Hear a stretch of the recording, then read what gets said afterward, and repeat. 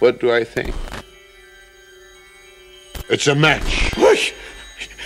You agree? I agree. You've made me a happy man. Good. Let's drink on it. Why not? To you. No, my friend. To you. To the both of us. To our agreement. To our agreement. To our prosperity. Our good health and happiness. Most important. To life, to life. L'chaim. L'chaim, l'chaim. To life. Is to the father I've tried to be. Wie am Melech sein. Drink l'chaim to life, to life. L'chaim. L'chaim, l'chaim to life. Life has a way of confusing us, blessing and bruising us. Drink l'chaim to life. God would like us to be joyful, even though our hearts lie panting on the floor. How much more can we be joyful when there's really something to be joyful for? So sein mit Glück. L'chaim. To title My daughter. My wife. It gives you something to think about, something to drink about. Drink l'chaim to life. To laser wolf, to Tevye. To Zeitel, your daughter. My wife. Futures be pleasant ones, not like our present ones. Drink l'chaim to life, to life. L'chaim. L'chaim, l'chaim, so sein. It takes a wedding to make us say, Let's live another day. Drink l'chaim to life. we'll raise a glass and sip a drop of schnapps in honor of the great good luck that favored you. We know that when good fortune favors two such men, it stands to reason we deserve it too. To us and our good fortune. Be happy, be healthy, long life. And if our good fortune never comes, It's to whatever comes. Drink l'chaim. To life.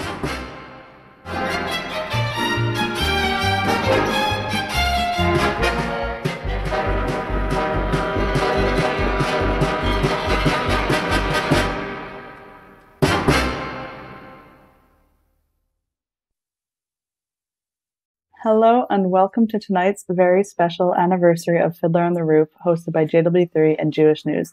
Thank you so much for being here. I'm the live performance programmer at JW3, and for those of you who don't know us, we are the biggest Jewish cultural and community centre in the UK, although we host events for people around the world, such as tonight. We host comedy, performance, classes, and events, although I think we're at our best when we're celebrating Jewish arts and contributions to the cultural canon, and that's exactly what Fiddler on the Roof is. Fiddler on the Roof has been adored by fans around the world, and there are countless revivals and adaptations, although there's nothing quite like experiencing it for the first time. And for me, and I'm sure many others here tonight, that would have been on film. So tonight we celebrate 50 years since the film release of Fiddler on the Roof, and I just want to thank a few people that helped make tonight happen, including The Forward and Chai, who made that L'chaim video that you just saw. That was great. I also want to thank Bridget Grant from Jewish News for hosting tonight, and the entire cast for being here. Thank you so much. Finally, please stick around to the end because we have a really special treat for you. I'm sure some of you are aware that there was a recent production of Fiddler on the Roof in Yiddish in New York. And tonight we have Joel Grey introducing a couple of members of the cast to sing a number from that production. So please stick around and enjoy the conversation. Thanks so much. And how do we keep our balance? That I can tell you in one word. Tradition! Tradition!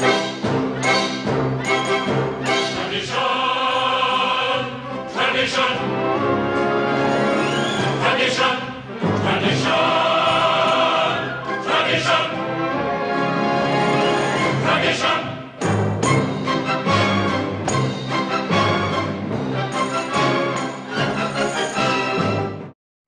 How do I even begin to describe the joy and excitement I'm feeling right now? I'm about to bring together the cast of Fiddler on the Roof to celebrate the 50th anniversary of the movie. I must say I was shocked, and so were lots of other people, when we realized 50 years had passed since the release of the 1971 film directed by Norman Jewison.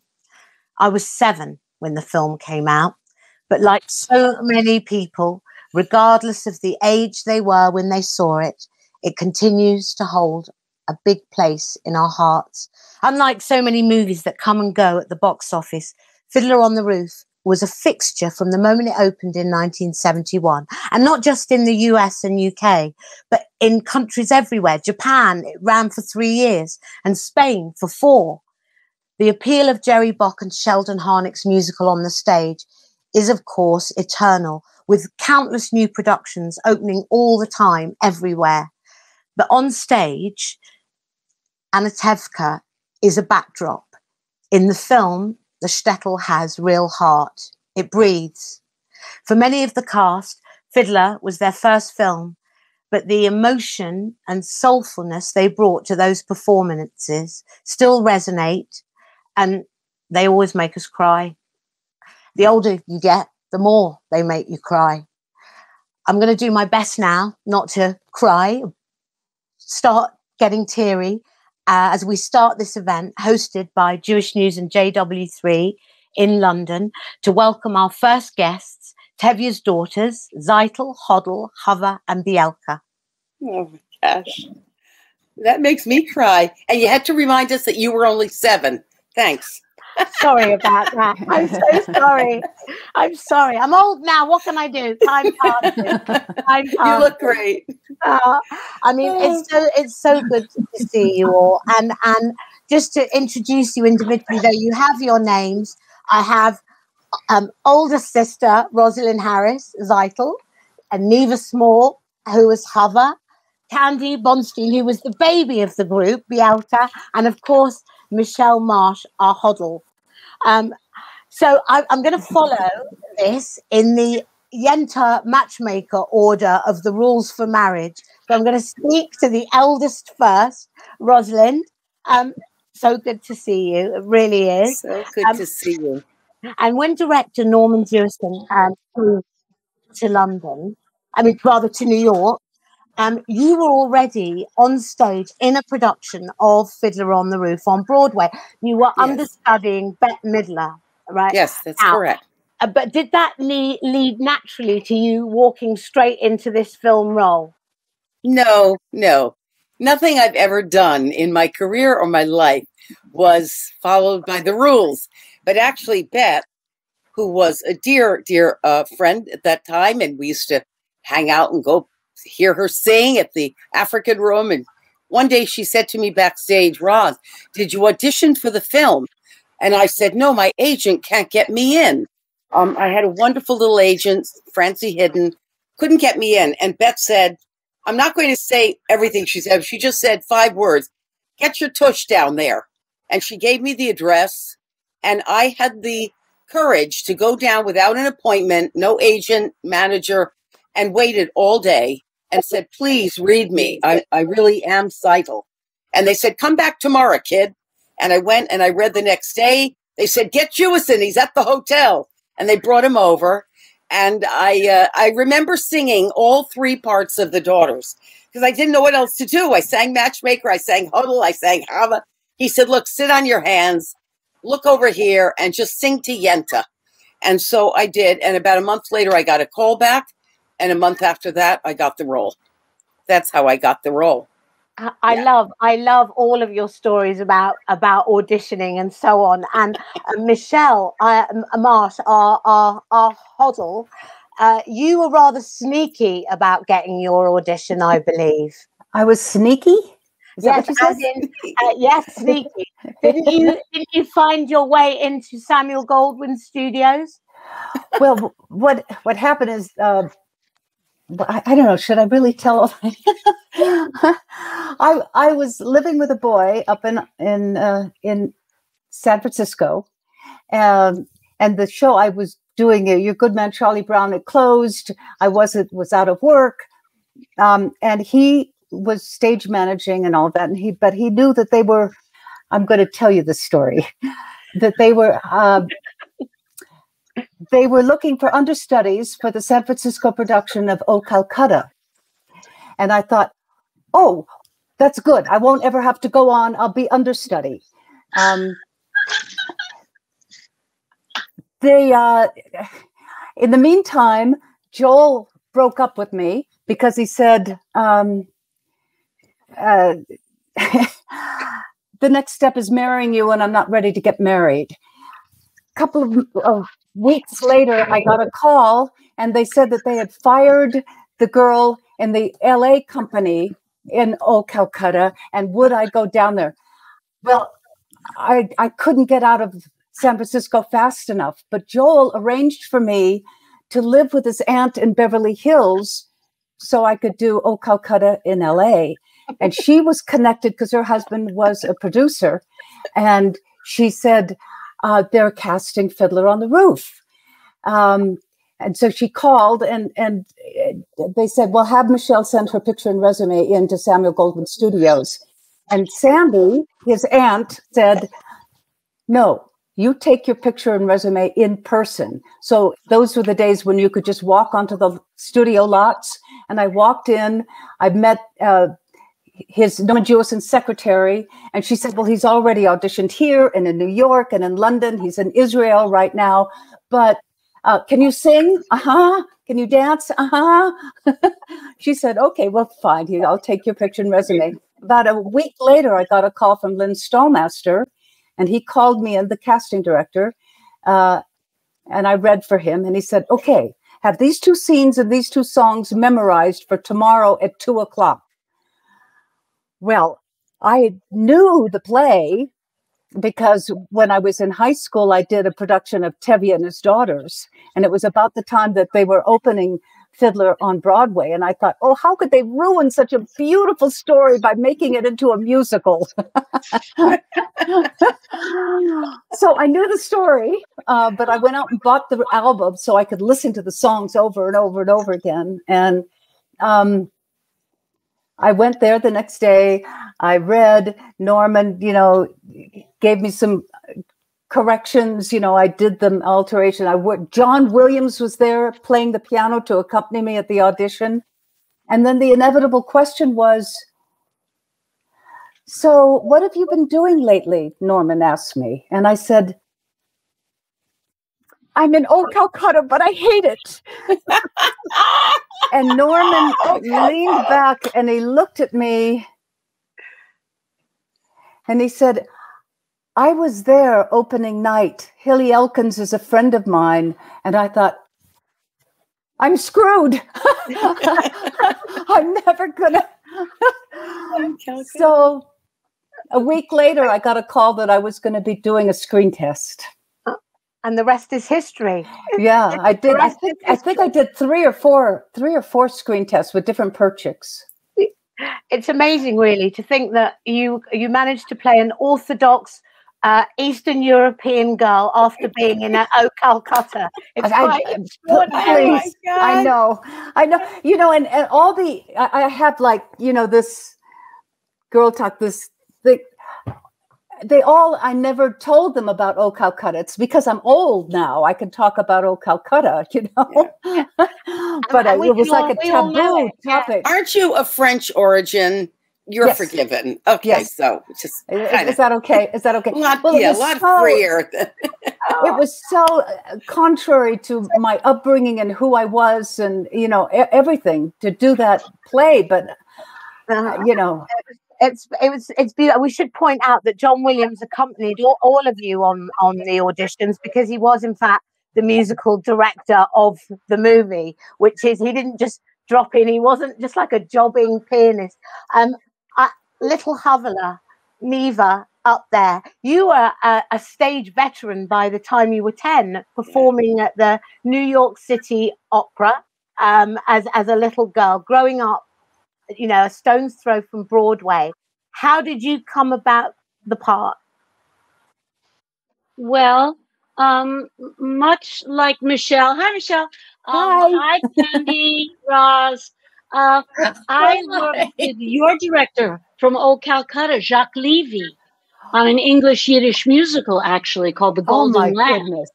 Yeah. So we had our clothes on in that one, though. Please, God. But anyway, yes, it's true. I had been on Broadway. I played Alan King's daughter for 2 years, and I had been in wonderful Bob Merrill musical, who wrote Funny Girl. The musical I did was a version of The World of Henry Orient. The movie Henry Orient turned into a musical by Bob Merrill. So yes, I had done a lot, and I was with a rather large agency at the time, except there was a very young agent there. He had recently graduated Wesleyan. His name is Rick Nisita. And he went on to be in all those mergers and CAA, and his wife at the time was a casting director, and now his wife is a producer, a film producer. Well, anyway, Rick Nisita, being young and starting out, approached it very seriously, and he met all the clients there that he didn't know, of which I was one. And I also was doing an off-Broadway play. And the play was called How Much, How Much? And the New York casting director, Richard Altman, was the director of the play. So very often it's not what you know, it's who you know. And he kind of pushed for me. And then I too ended up in the offices of Lynn Stallmaster and Mr. Jewison and all those wonderful heroes of Hollywood. It's lovely. And I mean, how did your family react? Because presumably I know your father was close to Leonard Bernstein, and so were they excited when you got the part? Was there that genuine sense of excitement? Sure. My mother was a harpist. My mother was in the first graduating class at Juilliard in 1938 of harpists. And my father was a friend of Lenny's father, and Lenny Bernstein, Sam Bernstein, the father. And when Lenny wanted to come to New York to see shows, they would let him stay with my father. My father was just in between the two ages, and my father would rent a piano for him. But as far as Fiddler on the Roof, my parents told me, this is going to be your calling card forever. And they were right. I know. I have to bring in Candy now, because Candy, I know from talking to you that you were the little girl. You were 10 when you got this part, and by all accounts, the whole of Northwest Jewish London came out in celebration. Absolutely. There's Candy. Look, there's Candy. Hard to believe. And here's another. Oh, I've got them all too, though. Look at that one. That's on the premiere. Oh my gosh. Oh, can you see? Yeah. Oh, look at that. With Norman. Wow. Yeah, what an amazing experience for a 10-year-old girl. I'm so excited to see you all, honestly. I can't believe it. Neva, I know that I had a very special bond with you. And do you remember when I came over to see you? How could I forget? Except you were so homesick. But she was only 11 or 10 years old. And Neva was 16, right? You were 16. 17, yeah, I turned 18. That's right. And my sister had to be my guardian. But Norman was worried that I don't know whether that I was too old. I remember him looking to see if I had wrinkles, because I was actually 23, and she's supposed. But all the things said I was 18. They lied in all the programs and everything. Yeah, because he was worried that I was going to be too old. I was 23 too. Yeah, yeah. But we're close in age. So Candy, tell us about your story. How did you come to get the film? Well, I went to a stage school called Corona. It's not open anymore. And I went there I went there from when I was 5 till I was 16. And when I was 9, I went up for the audition, and it went on for a couple of months, call back, and eventually I got the part. And I've got to say that it was the best thing that could ever have happened in my childhood. It's something that has followed me my whole life. You know, when people hear that I was the youngest daughter in Fiddler on the Roof in North London, they can't believe it. Especially as you're all in the States, I'm the only one here. But I don't know whether I don't know whether Bridget told you, but I wrote a diary. I don't know if you can see that. Yes. It's a fabulous thing. Diary of, how wonderful. I've read it from cover. I've read it. I have got a whole diary of every single day on set. It's unbelievable. It is extraordinary. I mean, the memorabilia that a lot of you have is amazing. And I know that Michelle has a where you live in Idlewild that you have, forest fires. And Michelle has a box, especially for evacuation in the event of such a fire or, or something awful like that, that box will be taken out and it's full of memorabilia from Fiddler on the Roof. I have so many pictures. I have so many pictures. I mean, just here. They're beautiful. It's a marvelous. And reading Candy's diary, obviously, one of the people that gets a big mention in the diary, unbeknownst to him, is in fact the person who arrived and had to contend with so many daughters, his daughters on set. A student activist called Perchik, who talked his way into Tevy's home. And for the role, Norman Jewison wanted someone who was dynamic, endearing, handsome, someone just like Paul Michael Glaser, who I would like to welcome here now. Can I ask a question? In all the programs when we were doing it, we called you Michael. Yeah, well, my name was my. That's a whole long story. My real name is Paul Manfred Glaser. And when I was working in New York and I was doing under fives and soap operas and whatnot, I was informed by by Actors Equity that I had to change my name. That there was a Paul Glaser. That's right. Whose real name was Paul Grote. But he was on the arbitration committee, so I didn't just have a prayer. So I boiled it down to Michael and Daniel. But I thought the diphthong and Michael went better with Glaser, so I meant, okay, Michael Glaser.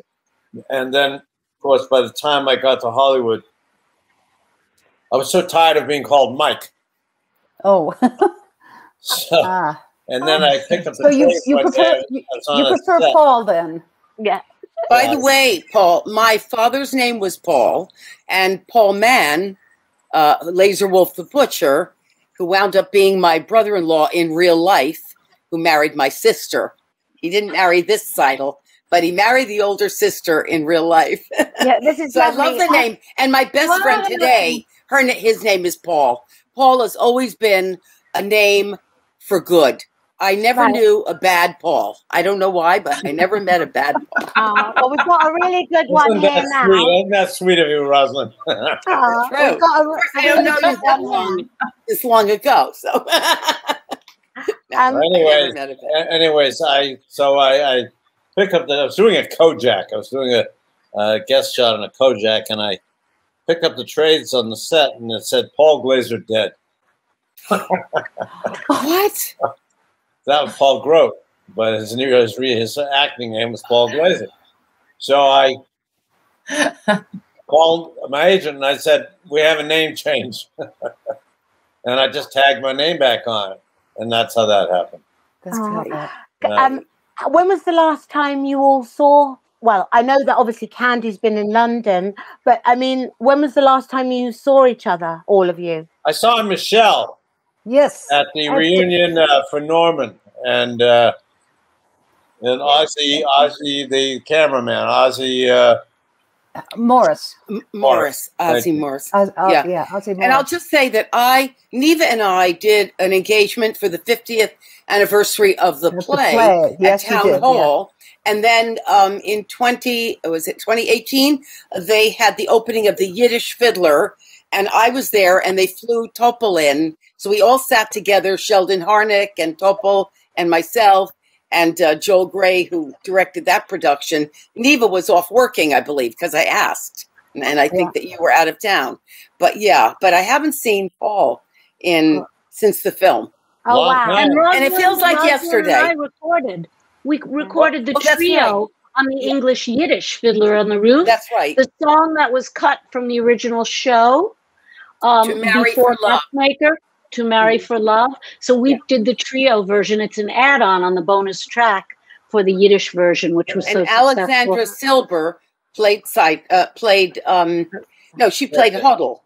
But on Broadway, she played Seitel in the 2015 revival. Right. There's been so I'm many going to bring you revivals, back. yeah. I'm going to bring you back to the movie because that's why we're here. I mean, that we're celebrating 50 years of the film. And I know for a fact that Paul, you have got blue eyes. And yet for the movie, everyone thought you had brown eyes. They thought you were a brown-eyed Jewish boy because Norman Jewison didn't think Jews could have blue eyes. Is this true? Well, that's kind of, I don't know whether he didn't think we could have blue eyes, but he didn't feel like they were the prevalent color. And he had both of us between the end of the rehearsal and the beginning of shooting fitted with brown contact lenses. Really? And I think he thought that I would look maybe more Jewish if I had brown eyes.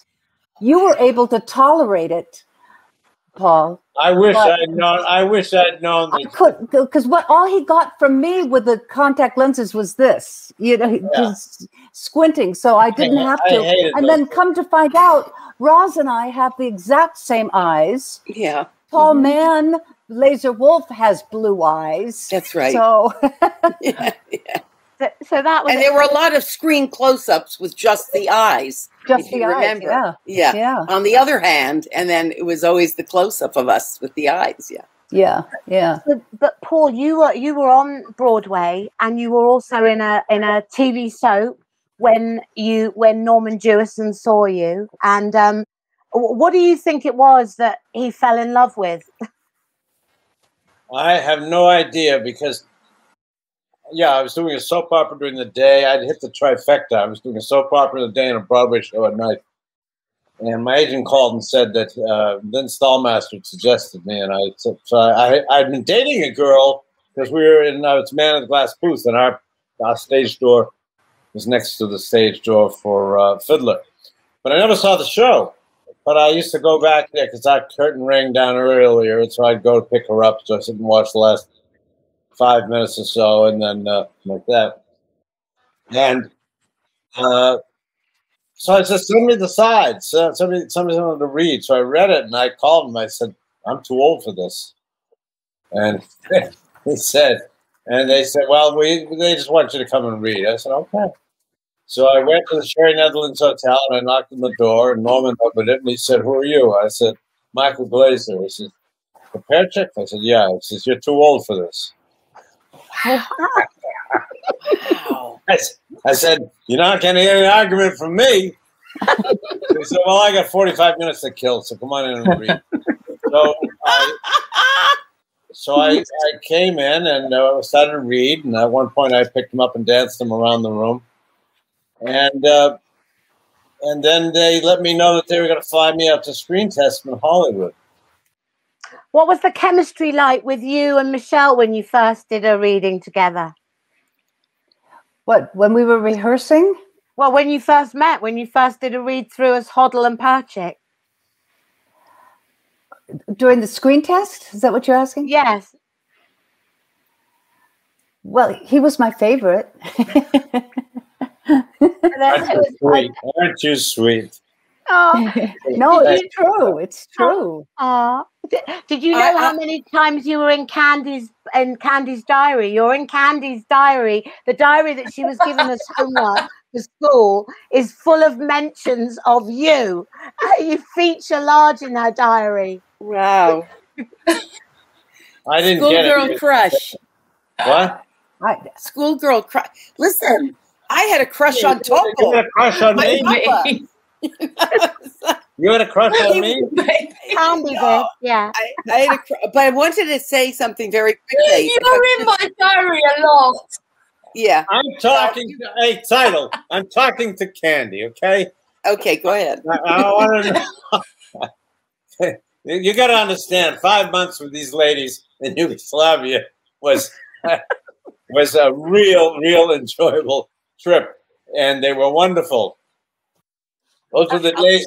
Those were the days when the studio would keep everybody on location, rather than to take a chance that something would happen to them or whatever. And so that's what they did. And Yugoslavian cooking withstanding, everything worked out fine.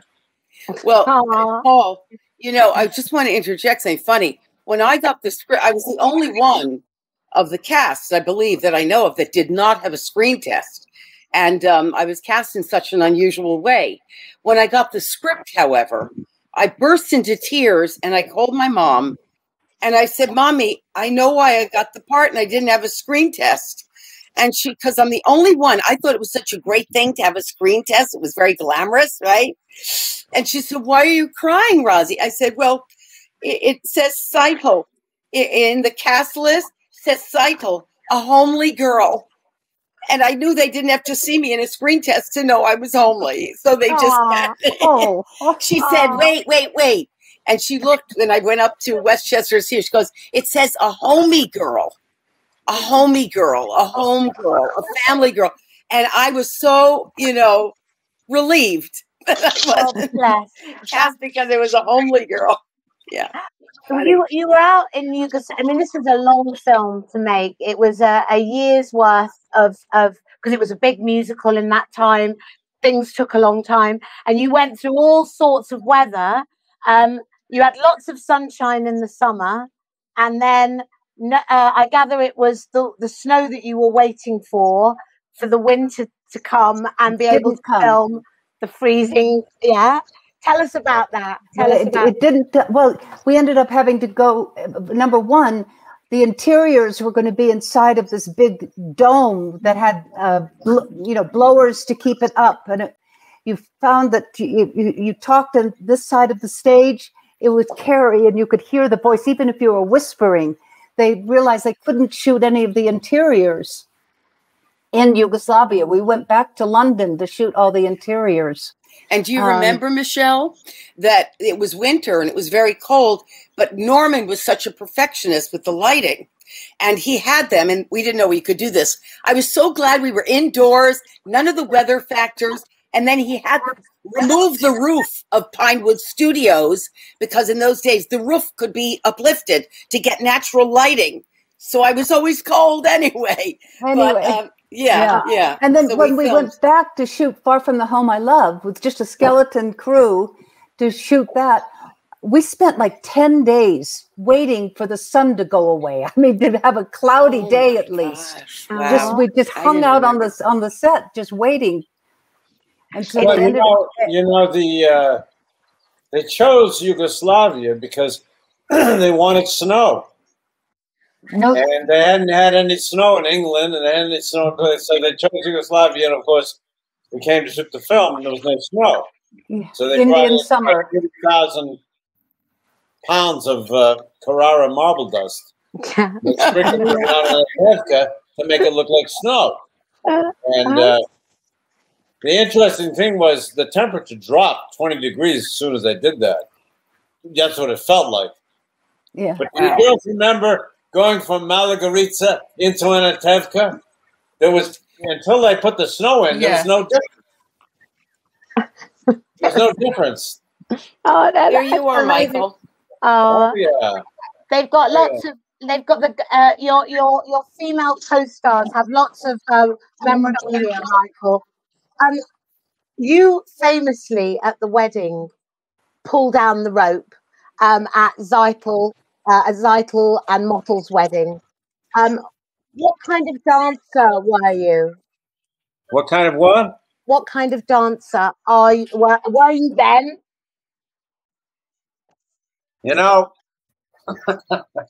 Norman, and we came to London first before we went to Yugoslavia. We did pre-recording, I had a song which Neva mentioned, but it wasn't filmed, but we recorded it. And I worked with the dancers. Sammy Bay, was that the dancer? Sammy Bays. Yeah. Sammy Bays. So I worked with the dancers. He was Tom Abbott's assistant originally. Right. So I worked with Sammy and everything. We worked. We get to Yugoslavia. Comes the day of the shoot on the riverside with Michelle. And Norman says, "Well, let me see the dance." That's okay. So they put the music on, and Michelle and I start dancing, and Norman stops and says, "He looks like a cowboy." I said, "Well, that's what you get." That was lovely. It's one of it's a favorite moment, but there are so many favorite moments. And not least of all, I remember as a child being terrified. I certainly know that Chaim Toppel's own children were terrified when they came onto the set to watch it being filmed. And that was the dream sequence. I know that all of you went to all the premieres, and of course, this particular person didn't get to go to the premieres, but she did get to be suspended over a graveyard at Pinewood, and so it gives me huge pleasure to welcome now the least likely member of the cast, certainly for us in this country, and that is Ruth Maddox. I'd love to welcome you now. Ruth, you didn't have the same journey as everybody else to the film. There you were in Pinewood, 15 foot above ground, above a graveyard. Tell us how you got to be there. Well, I did an open audition for the part of Fruma Sarah, and I got it out of 500 women, and I was thrilled to bits. Didn't see Mr. Jewison until the very, very last audition, which was four girls and myself, making 5. And I got the part. But the interesting thing is, nobody told me about this 15 foot being in the air, because when I went to see the actual production in the West End, I think the woman playing Fruma Sarah was on somebody's shoulders. So anyway, nobody told me about this until I had to go along and get fitted for a harness. Well, fortunately, it was 50 years ago, and I had a lot of bottle in those days. I don't quite know if I'd have the bottle to do it now. So I got this part in this wonderful film, this wonderful production. But what for me was the most wonderful thing about the whole production was that it was I want to call it gemütlich, this wonderful story, this lovely, lovely heart that was in it. And that's what I got from playing those 10 weeks. Because I was on that for 10 weeks. And they actually thought they were going to get an Oscar for that scene, special effects, because it was very hard to do. There were lots of special effects in it, apart from being dropped by Inky, the guy that was doing the piano wires. But it was fine. I mean, he didn't hurt me, so I was all right. But it was just a wonderful way that everybody enveloped you into this wonderful Jewish family. And I've remained actually in it ever since, because after that, although I never got any parts after it for quite a long time, I have played quite a few Jewish people after that, although I'm purely Welsh. But when I hear the Yiddish, it sounds so like Welsh. It's so like the Welsh. You know, obviously she was completely in disguise, playing from a Sarah, this legendary character that, you know, scared the life out of children, and you know, we all still remember it. But you say you never got any work from it. Can I just say, how did it act as a launch pad for any of you in terms of work? What work you got directly after finishing the film? It's huge success. Everybody had seen you, knew how talented you were, but how did it work for you as a launch pad for your careers? Can I start with Roz? Well, you know, it's funny because I did like 8 productions of Funny Girl after that. But I was with a big agency. I was with, because after the film, I called this big agency and I said, do you want to handle me? You know, and they said, sure, but they really weren't committed to me. And because I was so Semitic, they weren't interested. Every job I ever got, I think I went to an open call. I'd go on my own. It did not, I kind of knew. And because I'm a Capricorn, I know those of you that aren't into astrology, but I'm a very level-headed, practical person. And I said, look, the role I play is of a sweet, lovely person. It's not, we call in New York, TNA. You know, it was not a sexy role. It was not, and I went, this is not going to get me a film career. In those days, I think you had to be a beauty, you know, and that was my thinking. So I was never disappointed. I didn't really expect it. And I worked in the theater a lot, but I didn't get film, TV. I was unusual looking, and I wasn't going to change my face. I like my face. Good thing too. Good thing too. And Neva, what about you? How did it work for you after the movie? Well, I was very committed to going to college, and I had taken off actually my last year of high school to make the film, and had to go before the surrogate court of New York to get permission and have a guardian. My sister came as my guardian. And so I did go to college, but I did lots of Broadway. I did a wonderful musical set in the Yiddish Theater where I was the leading lady opposite Robert Preston. I had 5 songs, and The Prince of Grantree was called. And I did lots of plays and musicals, a couple more films, and some television. And you know, I continued to work. I became a mother and a grandmother, and about to be a grandmother again. Any day now. I should say a blessing on your head, Mazel Tov. Thank you. It's been a full life. Yeah. And what about Paul? Paul, I know that obviously from this, you kind of got put off filmmaking. Paul was the biggest star, no doubt.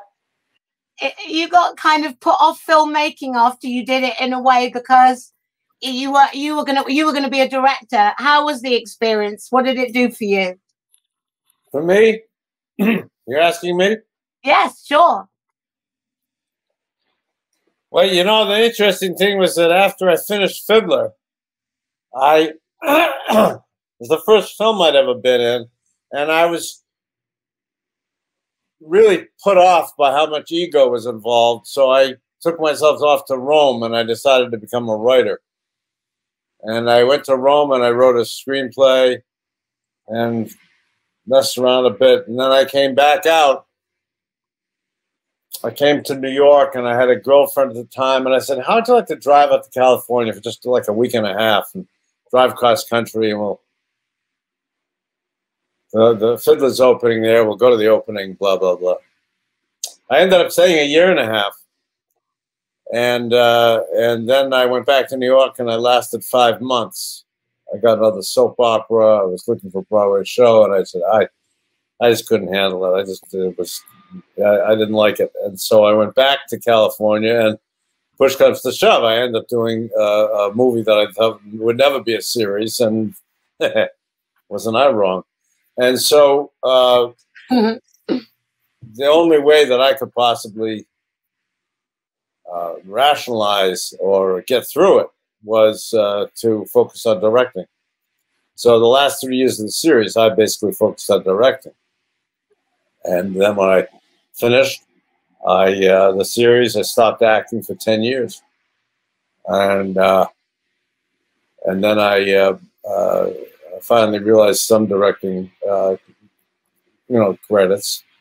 And then I got back in touch with how much fun acting could be when it wasn't attached to my ego.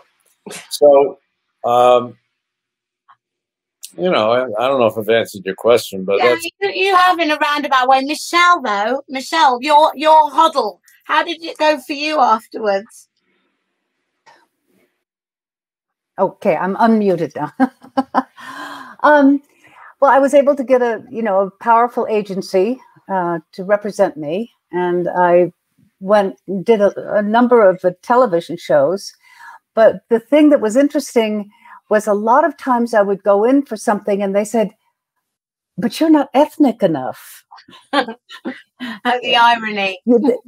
Yeah, I mean, because I did Fiddler, they expected me to look. I don't know, So, I mean, that was the thing that I faced. But I did television roles, and it was only a little bit later that I started to do some theater. At the Arizona Theater Company, and I was in Tamara, for on and off for 9 years. So I could do television shows and I could do the play. I could, back and forth. Yeah.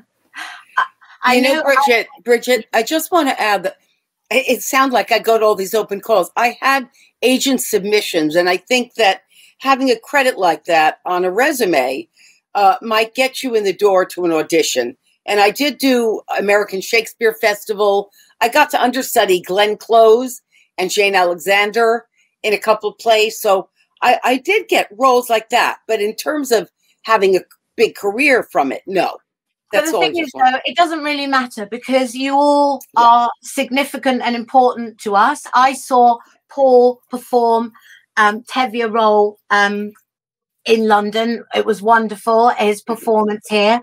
And it can't have gone unnoticed to any of you, but there is a cast member missing who is probably the person that's most in people's minds when you talk about Fiddler on the Roof. And that's Chaim Topol. It gives me a great chance to introduce his daughter, Adi, who is with us tonight. Hi there. Sorry we've kept you waiting so long. I'll suffer in silence. Oh, it's so lovely. We were supposed to be joined by Adi's sister Anat, who is in Los Angeles, but she's she's a veteran nurse, and that's Topol's oldest daughter. I say Topol, you don't call your dad Topol, that's for sure. No. He's not here with us tonight, and obviously he's the lifeblood of Fiddler for all of us. How is he? He's physically very well. But about a year ago, he fell down a whole set of stairs and hit his head on the right-hand side, which is where you form your words. So he finds it really difficult to talk. He knows what he wants to say, but he can't say it. So we preferred he wouldn't be seen that way. But he's a happy bunny. He's having fun. Walking on the beach every day, like 10 kilometers. Yeah, he does look. He looks amazing. He's like a copy paste. There's Omer, my brother, and they both walk together every day. The twins. They're amazing.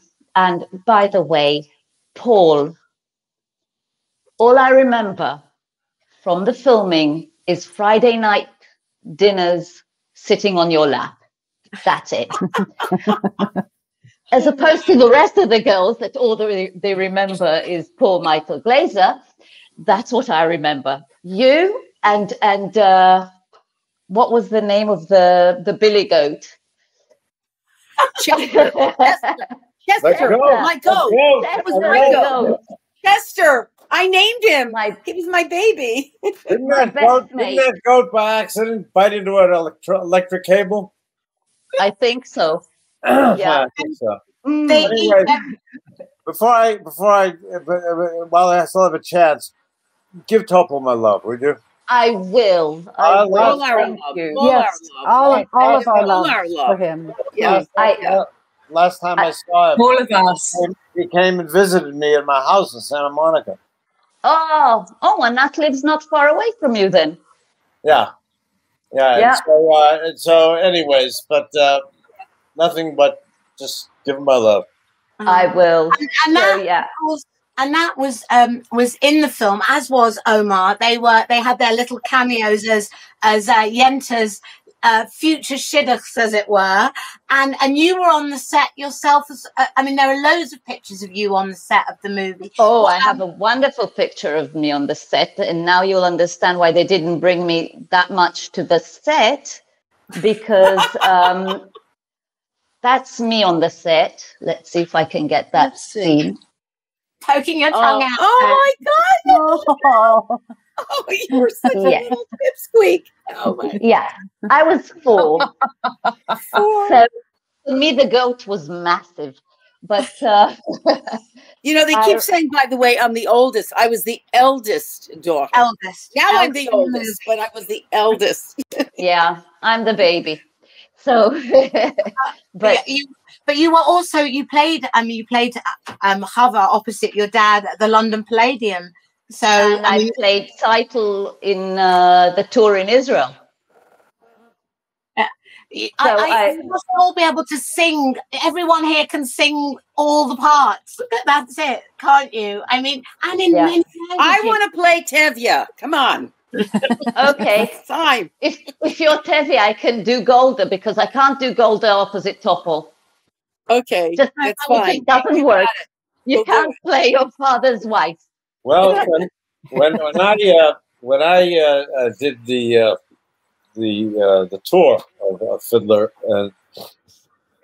I made up an expression. Tevye has his the good book says. He's always saying the good book says, the good book says, and maybe you'll share this with Topol because they'll get a kick out of it. The way I related to it was I was playing Perchik 40 years later. Anyways, but I never got to use this in the show. I was hoping that someone would go up, but I was the only one that ever went up. So, and the saying was, as the good book says, if you wait long enough, you don't have to wait any longer. Yeah. Nice one. I like that. It's funny because I remember talking to Michelle. You were saying that, of course, Ruth mentioned that everyone on the set was Jewish, which is in fact not true because you weren't. And I gather that you had to do you did some serious homework, didn't you, on trying to be a Jew? Oh, absolutely. Absolutely. I studied about Jewish mysticism and the religion and all of that. And I was so sure that he would get rid of me at the very beginning, but because I wasn't Jewish, but you are now. And that's the important thing. You know what? I ended up, Joel had split up with me, and that's why it was like a gift. I don't think I would have ever been in Los Angeles, anyway, but he was Jewish. We ended up getting married. And then I am now married to another Jewish man. So I'm an honorary. Save one for me, please. Save one for me. It's so set the tone with that chick for you. I said that, Paul, you set Michelle on the path that she was going on. She first meets a social activist student in the middle of Anatevka and then goes on and marries 2 Jewish men. Yeah. Right. Isn't it right? I actually have a favorite expression that I use all the time, which is everybody's Jewish. There's just some people that don't know it. Is it true? Is it true that they basically rented a village in Yugoslavia, made everyone grow their beards, put headscarves on them, and they all were, you know, portraying Jewish characters. Yeah, basically. So everybody's Jewish. Everybody's Jewish. You just put a headscarf, a beard, and they're all Jewish. But everybody is Jewish. Oh, yeah. I gather that the cinematographer was Ozzy. Was that Ozzy? Yeah. That he went around with a tape recorder of the soundtrack of Fiddler on the Roof and played it in different villages all around that part of the world, and to see which one felt right for the setting, but then still ended up building the entire set of Anatevka in Zagreb anyway. That's what it was. I know that you can sing in various languages, the show, because Roz and Neva did it in Yiddish, and obviously Michelle, Candy, Paul can do it in English, and Adi, you can do it in Hebrew. Can you do it in Hebrew? In Hebrew, what is matchmaker in Hebrew? Yente ho yente. Yente ho yente mitzili. Oh, you think I remember the lyrics? Come on, it's been ages. I've got it. Go on. Yente ho yente mitzili ben zug, shabchi li shidduch, zavgi li vibug. Yente ho yente higia hazman, mitzili sof sof chatan. For Papa, make him a scholar. For Mama, make him rich as a king. For me, well, I wouldn't holler if he were as handsome as anything. Matchmaker, make me a match. Find me a find. Catch me a catch. Matchmaker, look through your book and make me a perfect match. For Papa, make him a scholar. For Mama, make him rich as a king. For me, well, I wouldn't holler if he were as handsome as anything. Girl can get burned, so bring me no ring, groom me no groom, buy me no fine, catch me no catch, unless he's a matchless match.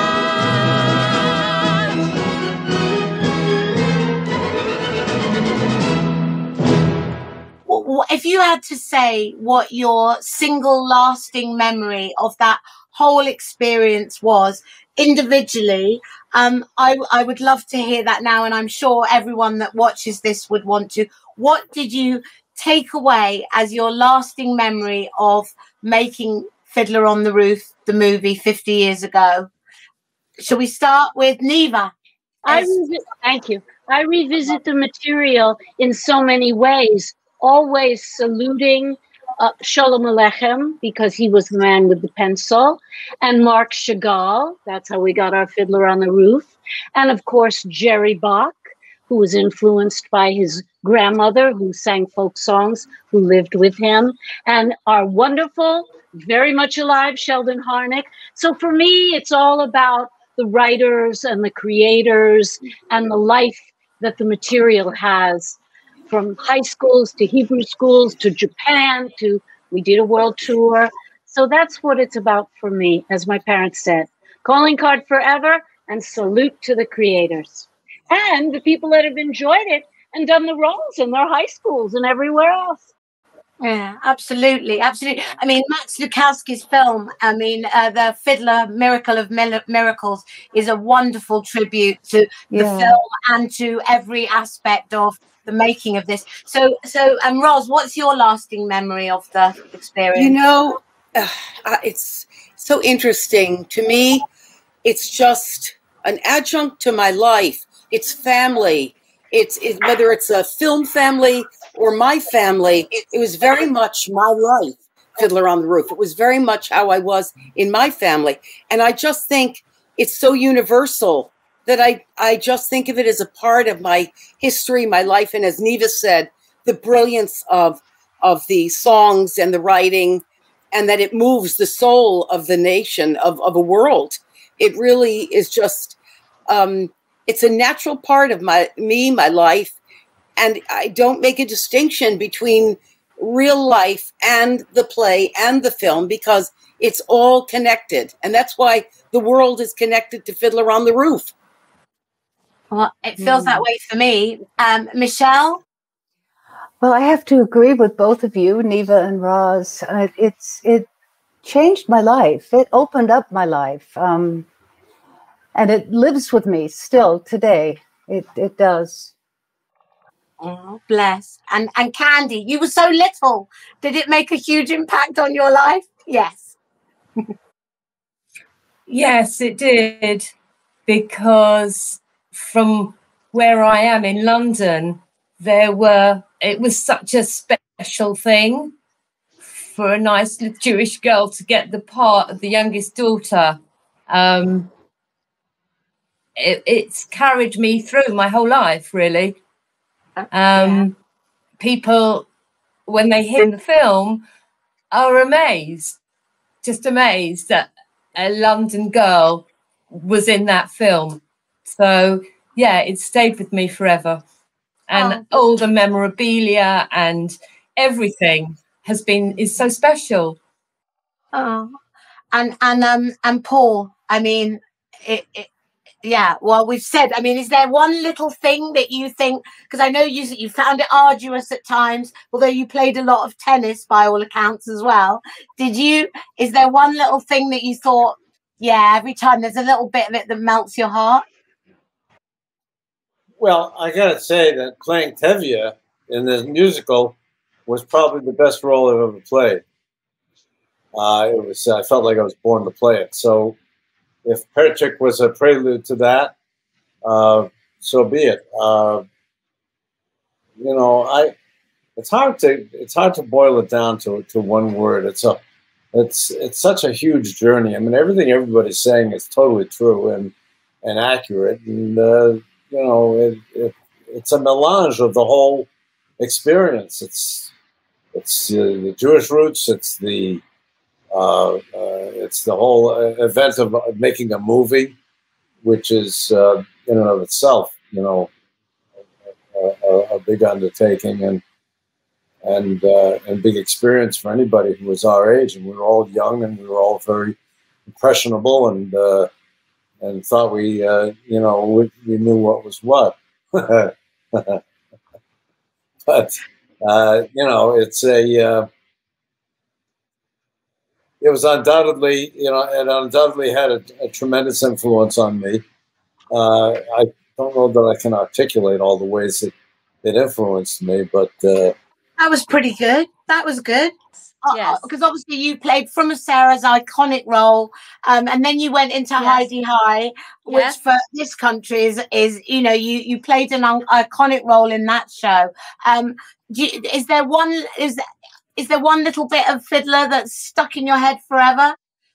So what I will take away from that incredible experience was the warmth, the love that was on that set, because Mr. Jewison not only took my hand because he knew it was my first, big part, really.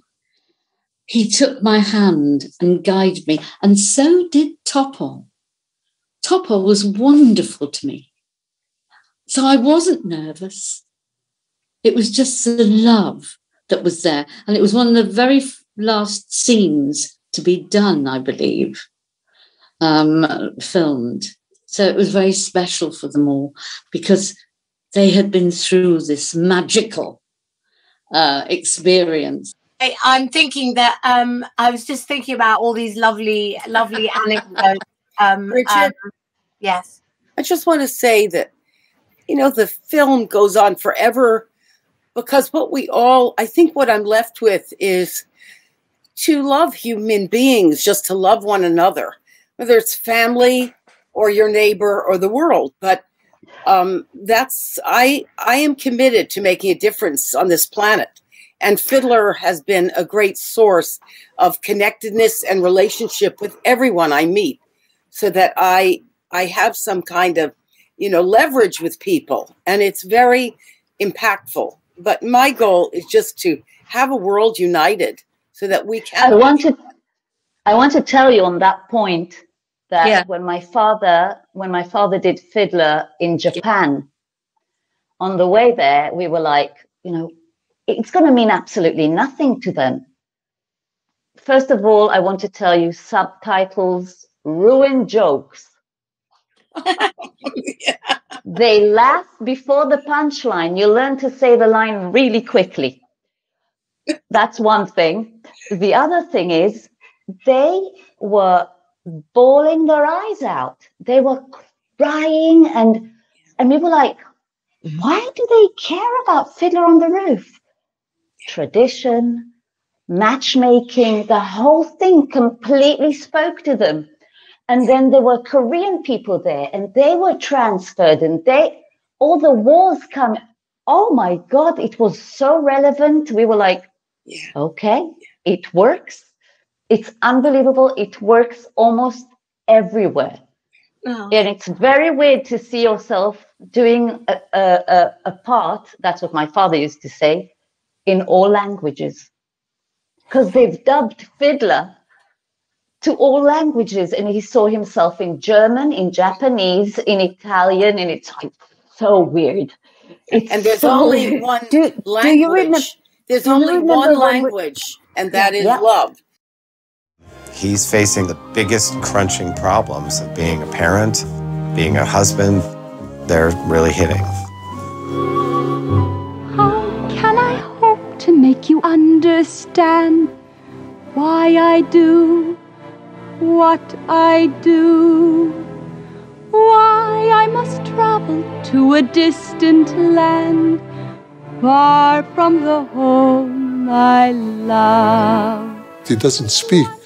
She sings the song there, and he is her with a song. Understand every single feeling that she has. And he knows that he won't see her anymore. Here in the home I love. And this is, for me, this is the most hurting place in the film, in the play. Every hope, but he's leaving the home I love. There where my heart has settled long ago, I must go. I must go. And to sit there with Hoddle in the station, that was probably the last scene that we shot. And it stayed in my head, my heart, for years, that scene.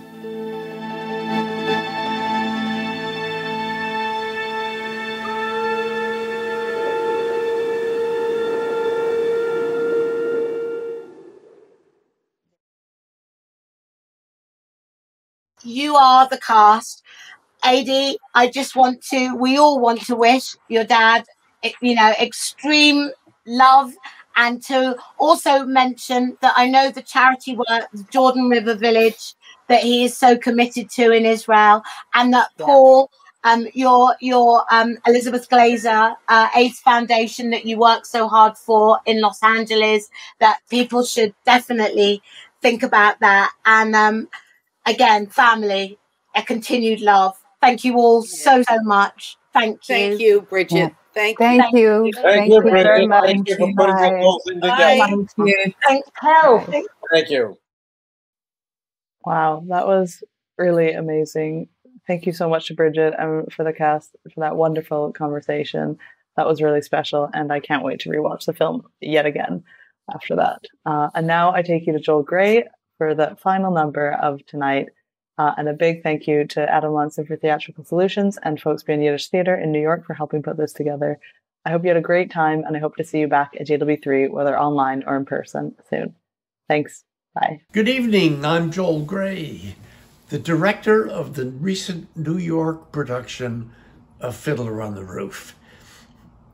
I'm here to introduce you to our Tevye and our Golda, Steven Skybell and Jennifer Babiak. In the original company, in the original production of Fiddler, they played this love song at the end of the show between Tevye and Golda, Do You Love Me, as a comedy number. I never quite understood it, but it was a choice. Actually, my choice was to tell the story as a love song. And here they are, the wonderful Steven Skybell as Tevye and Jennifer Babiak as Golda, Do You Love Me? Is a guter Bocher, Golda. Gefällt mir. Bei all Kulam, Hodl. Wie steht dort geschrieben? Oh, Hafti, will sie will ihm. To was kommen dann? Es ist eine neue Welt. Eine neue Welt. Liebe. Golda. Liebst mich, Serce? Sieh ich was? Liebst mich, Serce? Sieh ich lieb dich. Vieren Töchter zu der Chuppe und es kocht bei uns in Haus. Bist schon ganz gut verdreht, geh in Stub, schlaf sich aus. Mr. leidst du von morgen? Golda, ich will dir fragen eine Frage. Liebst mich, Serce? Bist ein Narr? Ich weiß, aber liebst mich, Serce? Sieh, ich lieb dich. Vor 25 Jahren, wo's gewasch dein Wäsch, Schreib und Putz, Tepf und Mesch, Chode weg, Kinder, ich melk die Kuh, noch 25 Jahre, wollt Liebe die reiner du. Golda, wenn ich hab dir der Sinn in a lang weiß Chuppe Kleid, zappeldick, ich bin verschämt und mein Herz hat geklemmt. Sagt mein Tate und mein Mame, als mit Lieben sich misstamme, der Riebe frag ich Golda, liebst mich, Serce? Ich bin dein Weib. Ich weiß, aber liebst mich, Serce? Sieh, ich lieb ihm. Es ist 25 Jahre, was ich leb mit ihm. Ich ess mit ihm, ich fast mit ihm. Alles mit ihm, bei Nacht, bei Tag. Ist das nicht Liebe, sag? Liebst mich, Tage. Doch sich mir so. Es dacht sich mir, als ich lieb dich, euch. Es ist heint kein Chilik nicht, Gott, es ist als eins. Noch 25 Jahre. Gut als man weißt.